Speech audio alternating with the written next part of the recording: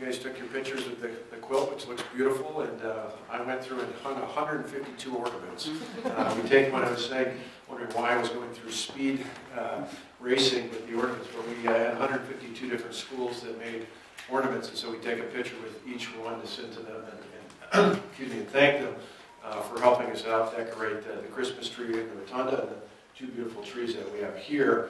I want to thank all of you for coming, and particularly want to thank, to begin with, the Wisconsin Christmas Tree Producers Association, which helps us both with the competition for the trees of the award winners here, as well as bringing the trees to the governor's residence. You had a chance to be there as well. There's a whole mix of different trees in all different rooms on the first floor. They're open for tours this week and next week as well at the governor's residence. So in addition to being here, we thank the Christmas Tree Growers, Producers, you're growing them too, but Producers Association for that. We want to acknowledge a couple different folks. This year, it's interesting, we're double up here in the conference room. We had a tie for the winner with two different Christmas tree farms here in the state of Wisconsin. And to represent them, we've got a repeat from last year, one of our two winners. Dave, good to see you. Dave and Mary Vandervelden are with Whispering Pines Tree Farm, and we appreciate their tree is the one right behind us. And then we appreciate Tom Happerstedt, who's right here, from Haps Homegrown Christmas Trees, got that right? Who's got the beautiful tree in the corner there. We just had, normally in here we have, during the cabinet, we have the cabinet tables here in the middle, and people the other day were in on Monday and enjoyed both the trees, so we appreciate that. And Cabinet was taking some pictures of the trees, and I hope people will be doing that today and the days to come up to Christmas.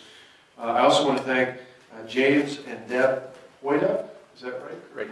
Correct. Who are over here, who are providing, and they're with Hoyda Tree Farm, who are providing the wreaths as well this year, so thank you. Appreciate that.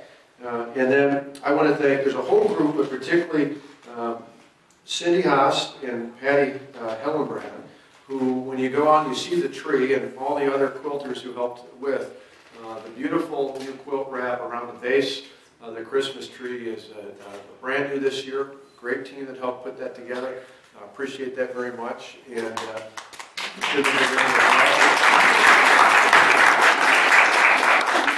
they pointed out to me before, as we were doing some of the ornaments, some special items along the sides. You have to look at it for a moment to see it, but it's got the same model forward all the way around the quilt. And then I appreciate the fact that you pointed this out to me, because there's 72 stars, big and small, just like all the counties, but they're each represented. And then at the base, there's a big star from the state of Wisconsin. And you said there's one other thing that looks like it was folded into the quilt a little bit. It's unfolded now. It's unfolded now, perfect. And so what is that? It's a Motion W. Motion W is inside the UW. University of Wisconsin, so that's perfect. Which fits, because a lot of the ornaments I had from the kids there were Wisconsin traditions, as you might guess. A fair number of them had Wisconsin Badgers, as well as the Packers and the Badgers and the Bucks and everybody else, Brewers and that, so it fits in perfectly. But it's a beautiful quilt, so we hope to take a look at it.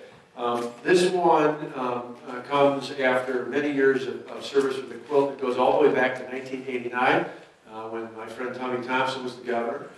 Just to put that in perspective, it doesn't sound that long ago, but I was still in college at that time, so it's had a distinguished career. And the person who quilted that, I want to surprise you with a little proclamation here, thanking her for making that quilt back then. Sherry McClain, come on up. We've got a Sherry.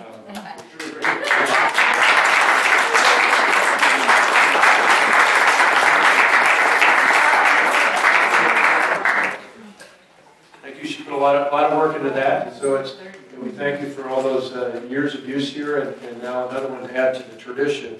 And so we're pleased. I also want to say, just in general, the tree in the rotunda came from Antigo. It is from Jim Drager. He got it down, brought it here in the whole bed as well. But I particularly want to thank the Christmas Tree Producers Association and all the members. There are over well, let's see the exact number I wrote down so I wouldn't forget here in the state. There are, last year alone, there were 950,440 trees harvested in the state of Wisconsin.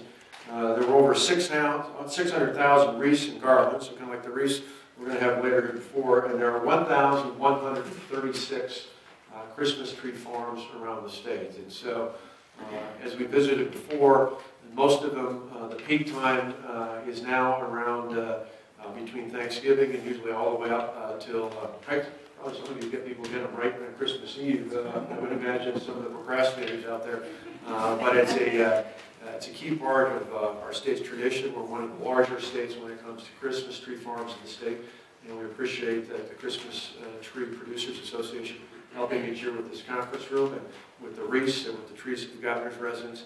And it's our honor to be able to light the Capitol, the Wisconsin State Capitol Christmas tree in just a moment. So we'll give the press a moment to reassemble out there, and we'll get that after they get set up. I'll ask everybody else to come and join us if we go light the